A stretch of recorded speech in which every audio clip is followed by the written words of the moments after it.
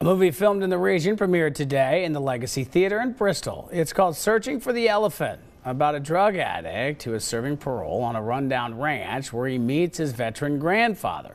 Two men wrestle with their emotions as enemies close in to collect a debt. The movie features Rick McVeigh, who was a full-time member of the resident acting company at Barter Theater for 17 years. He says it was a thrill working with the production company.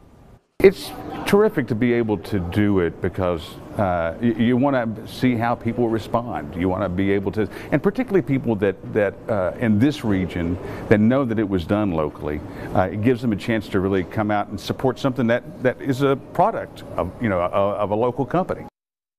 McVeigh adds the movie is scheduled to end a week from now, so if you want to see it, you should head out soon.